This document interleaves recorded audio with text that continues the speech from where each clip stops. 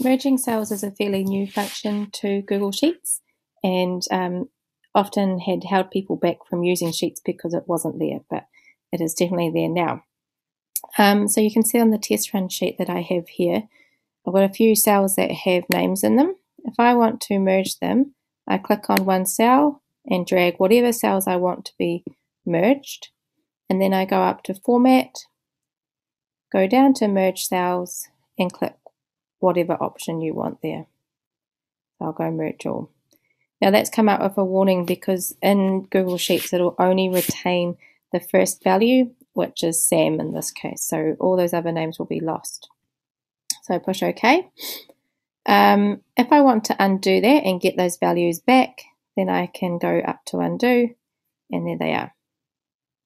What you can also do if you want wanting a whole row or column to be merged is you can click on whatever letter or number you want. So in this case I might click on 8.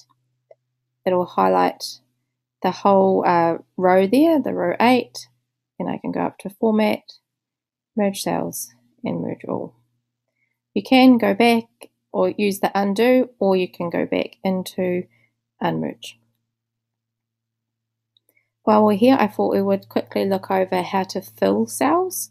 I used this a lot in my maths planning because I needed visual breaks in between groups and days. So if you want a cell merged, you just click on, filled, you click on the cell and you can go up to this paint pot up here and pick whatever color you like and it'll fill that cell. Same with the merging. If you want a whole row or column, highlight the whole row,